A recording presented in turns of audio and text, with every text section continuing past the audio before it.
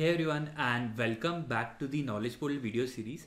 And today we'll be speaking about a relatively new feature which got introduced, which is VPC Endpoints.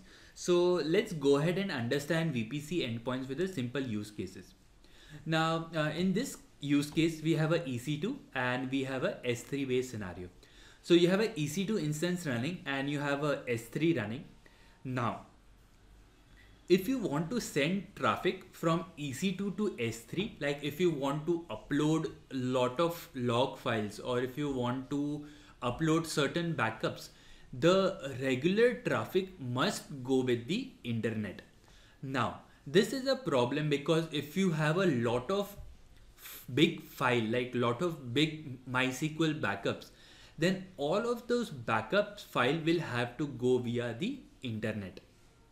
Now, this is quite fine, but there were a lot of customers which were requesting, like if you have a EC2 instance in, let's assume, Mumbai region, and if you have S3 bucket in Mumbai region also, then ideally instead of going through the internet, there should be a connectivity within the private link itself, because if both of the resources are within the same region, it is ideal to have a private link connectivity, because it will bring a lot of benefits. The first benefit would be the security, because no longer the traffic will have to go through the internet. Second is the performance. Remember, if you send traffic across the internet, the performance will always be less. And since AWS, if it will have a private connectivity, that will definitely be like a fiber optics. So the amount of time it will be required to send the data to the S3 bucket will be a huge boost when compared to sending the traffic across the internet. Now, in order to solve this issue, AWS actually decided to introduce the VPC endpoints. So, if the EC2 instance and if the S3 buckets are within the same region, now you can send the data across each other through the AWS internal private network.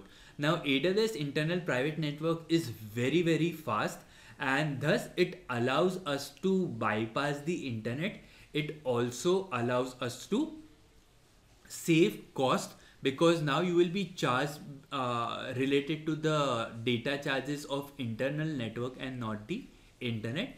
And it will also allow you to send a huge amount of data extremely fast between the EC2 instance and the S3 service. So this was one such use cases. AWS has introduced S3 service as the initial parameter when they had launched VPC endpoints, but now they are bringing a lot of services in support of VPC endpoints, because lot of users are actually using this specific functionality. So let's do one thing, let's try this out before we go ahead and understand more about the theoretical aspect. So I have two instances over here. One is the KP Labs -2C. So by the name you'll see this is in the availability zone 3rd, and you have a instance called as enhanced networking, which is in the availability zone 2B. So let's do one thing, let me just open up the VPC.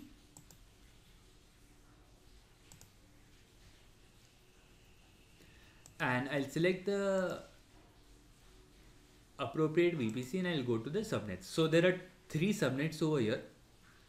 So when you look into the subnets which is associated with the second availability zone, where our enhanced networking instance is launched, within the route table you only have one route, which is the local route. You do not really have any route related to NAT gateway or internet gateway. So ideally this EC2 instance will have no connectivity to the internet. However, when you talk about the EC2 instance in 2C, I'll click over here, and the route table has a internet connectivity because there is a IGW attached. So from what we can know, we can connect to this EC2 instance 2C, but we'll not be able to connect to the enhanced networking because it does not have a IGW or even a NAT gateway as a route entry. So I'll go ahead and let me go ahead and connect to the KP Labs -2C instance, which we'll be using as a proxy to connect to the enhanced networking instance. Now both of them are within the same VPC, so there will be a communication between both these instances. Now since I want to communicate to this enhanced networking instance, I'll be using this as a proxy to connect over here. So let's do one thing. Let me connect to the public instance. So I am connected over here. Perfect. So I have a key called as mykey.pem, which I can use to connect to the EC2 instance, which just has the local route enabled. So 10.0.2.178, I'll connect 10.0.2.178. Perfect. So I'm connected to the EC2 instance. Now, if I try to do a ping on google.com, you see I'll not be able to reach anywhere. This is because there is no internet connectivity of any sort within this EC2 instance. Now same goes with S3. If I do AWS S3 LS, it will not return me any output because this instance is isolated within the private network.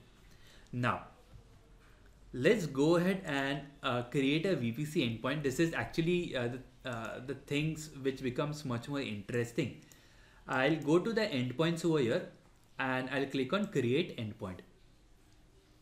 Now if you see, there are a lot of services which are present. Now endpoints has two types. One is gateway and one is interface. We'll be speaking whenever the relevant section comes. However, remember within the gateway there are two services which are supported. One is the DynamoDB and one is the S3. So we'll start with S3 for the time being. Once you select S3 as the gateway, select the right VPC, which is KP Labs-U in my case. And now it will show you that there are multiple route tables which are associated. So let's do one thing. I'll open up VPC and we need to select the route table which is associated with the enhanced networking instance. So let me go to the subnets, and if I go to the route table which is of 2B, the route table associated is 4B28. Perfect. So I'll select the 4B28 as a route table.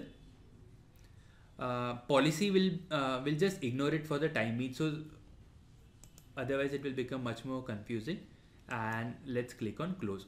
So you have one VPC endpoint which got created. Now this VPC endpoint will also,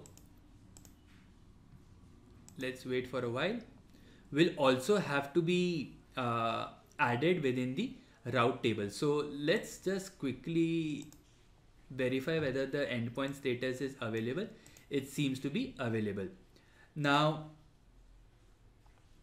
if you go to the route table within the VPC endpoint, it says that it is associated, but it has not yet modified the route table entries.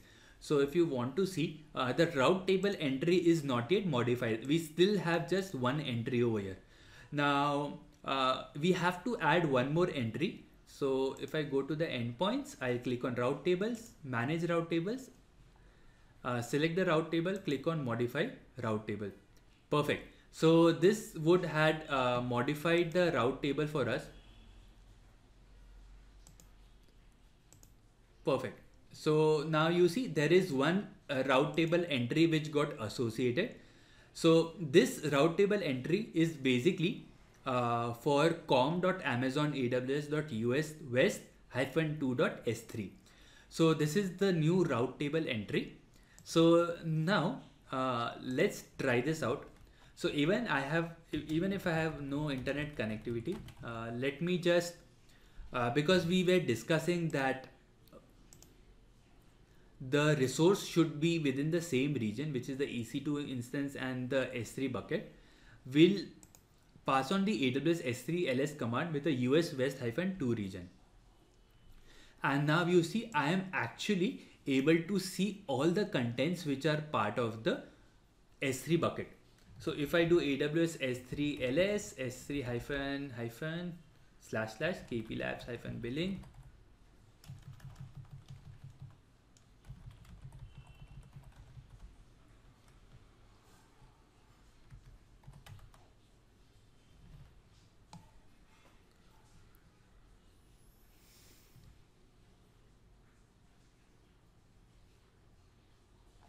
oops.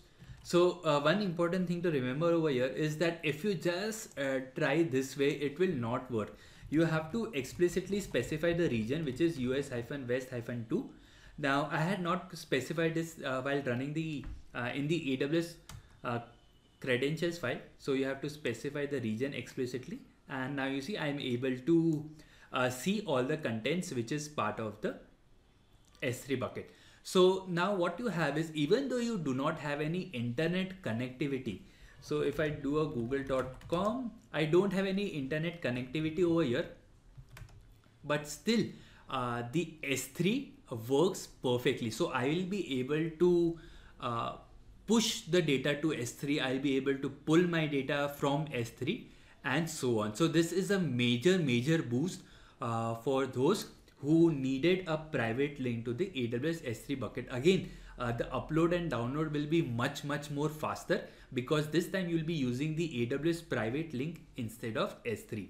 Now there are a few important things that I wanted to show you before we conclude this lecture. Looking into some of the important pointers related to the VPC endpoints. First important thing to remember is that earlier, for EC2 instance to be able to access public resources like S3, the traffic needed to be passed via the internet gateway or NAT as a minimum. Now, simplifying the approach, AWS introduced a feature called as VPC endpoints, which are basically a highly secure and highly reliable connection, which provides a direct connectivity to the resources with the same region. Now, thus EC2 instance within the private VPC can now connect to the such services without any need of NAT gateway or even a internet gateways. So AWS is soon launching the connectivity with various other resources. Earlier only S3 was supported. So now you have DynamoDB and more resources will be supported for VPC endpoints. So this is a very great feature which got introduced, and many of the organizations, they are now moving to VPC endpoints because it is much more faster to restore and backup data for their EC2 instances. So this is it about this lecture. I hope you understood the concepts of VPC endpoints, and if you have any doubts, feel free to connect us at Twitter, Facebook or LinkedIn, and most important, mail us at instructors@kplabs.in. Thanks for watching.